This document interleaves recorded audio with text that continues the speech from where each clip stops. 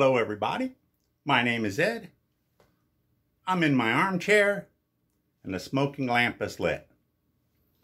And today we're going to be talking about Stanwell pipes. This one here is number 96. I'm smoking my favorite philosopher from Tinderbox. And then that's just a little extra. Hey, I just got this guy right here. Sure you probably can't tell what it is. Yeah. Okay. But anyway, obviously it's a Zippo. But it's from the USS Benjamin Stoddard, DDG-22. That was the ship that I was on in the Navy. So I used to have a Zippo when I was in the Navy and used it. I have no idea what happened to it. And I saw this and decided, it's been 50 years. I need another one. So that's it. But now, I want to take you to a little extra place in this room of stuff. So hold on, we're going to move a little bit. Okay, everybody. We're another little grouping of my pipes, but this display is mainly, well, completely, all of the Stanwell pipes that I have. And within those, I have, and this is probably the only thing I really collect, because I have plenty of Canadians, I have, you know, Mearsums, the Church Wardens, you know, and I just get those as I like them. But for collecting, the new thing that I'm collecting is the pipes that were designed by Sixten Ivarsson. And I'll talk about him a little bit later. He was basically the godfather of pipe makers. He's listed legendary pipe maker. And so I have about 15 of his pipes that he designed. But what I'm going to talk to you about is this guy. This guy, and this guy. So if we can go back to my armchair, we'll talk. Okay, so we're back.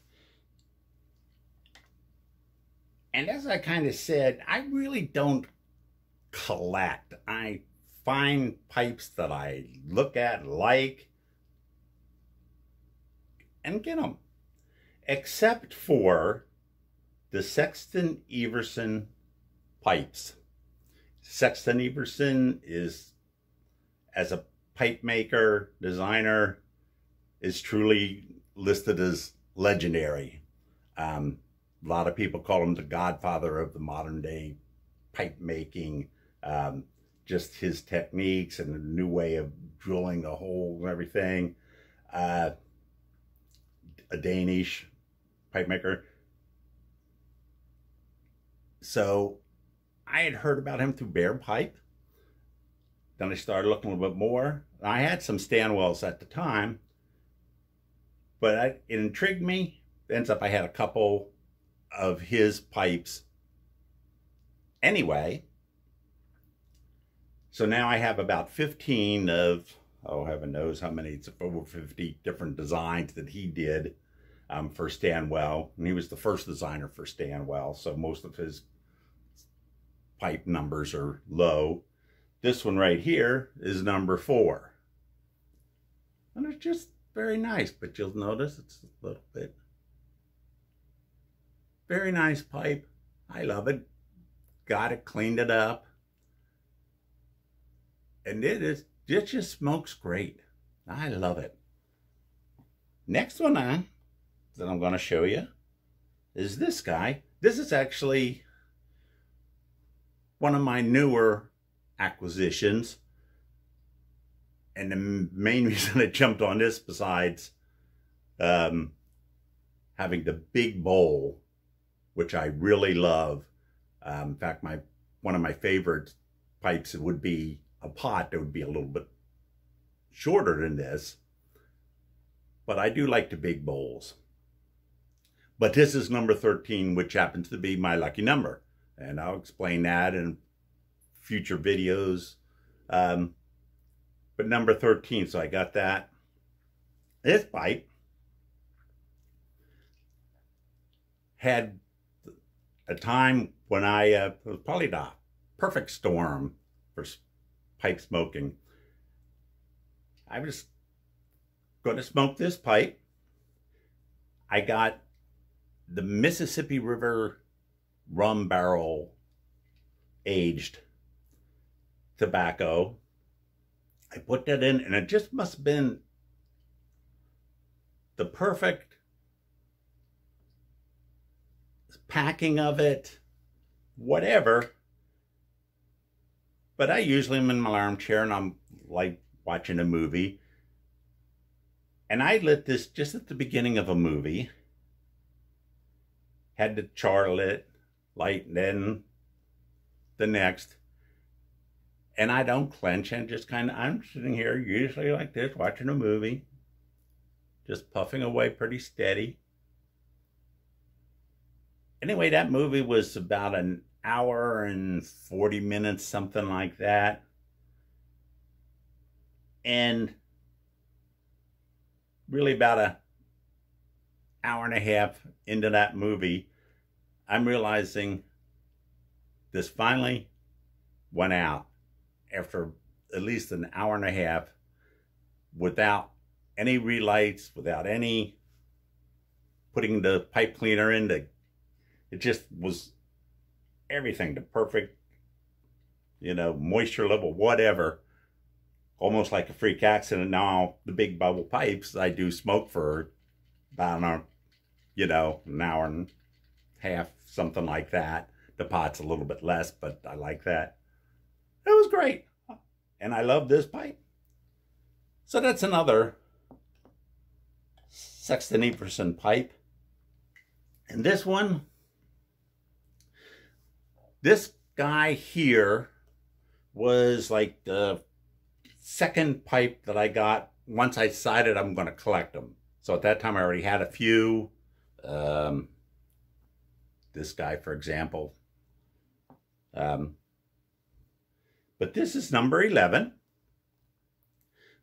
This I got from eBay.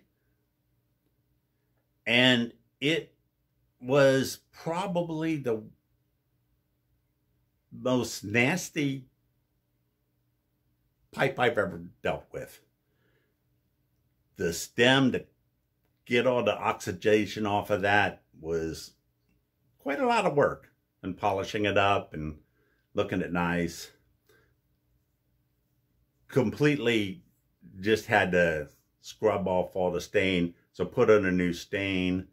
This was one of the ones when I was first starting to stain. So I might strip this down and try and get a little bit more of the,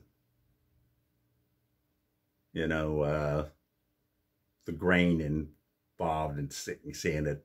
But maybe not. You see it has a nice little curve to it. It's not just the straight. It, see that?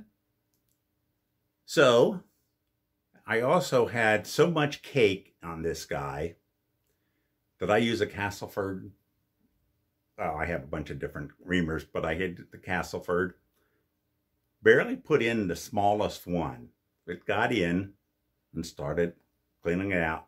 Then the next size, the third side, and the final fourth. Used all four of them, cleaning it out, and then still had to do with a couple other types of reamers to get it all out of there. That is the first time that I've ever had to use all four, other than if you listen to my story about my dad's pipes. Okay, my dad's pipes were kind of that way, but I had a different type of reamer, so I don't know if that would fit. I also retorted this at least 3 times. It was just filthy, but that meant it was broken in. And now I have this guy, and it is truly one of my best smokers. I mean, it's just the joy to smoke out of. Every tobacco that I've tried in this, well, it's not that many tobaccos because I don't want to get some weird ghosting on some of this stuff, has just smoked great. Again, a Sixten Ivarsson. So I gotta like it. And of course, he has nice designs.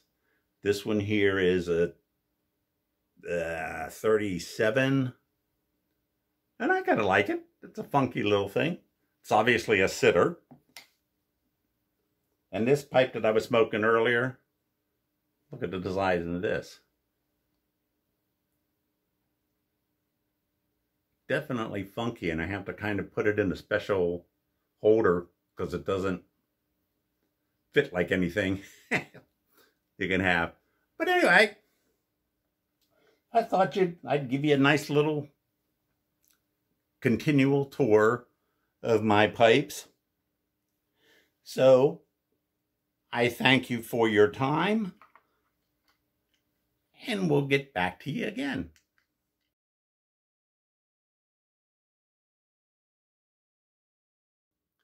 Anyway, don't you just hate it when you have a sitter that doesn't sit?